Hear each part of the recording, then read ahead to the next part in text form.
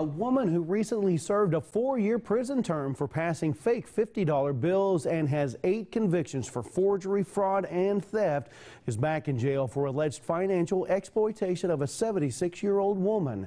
47-year-old Shana Marsh, also known as Shana Deathridge, is jailed on a $20,000 bond. A joint investigation by Wichita Falls Police and the State Adult Protective Services Unit listed multiple offenses of financial exploitation by credit card abuse and forgery. It reported Marsh exploited the woman's financial resources for her own personal gain and committed other forms of fraud.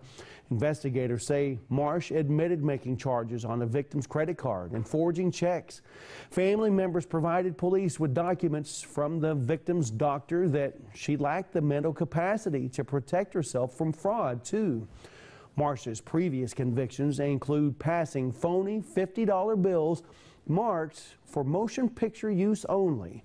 She has numerous forgery or theft convictions in 4 area counties and 20 arrests in Wichita County dating back to 2003 with more than 10 convictions.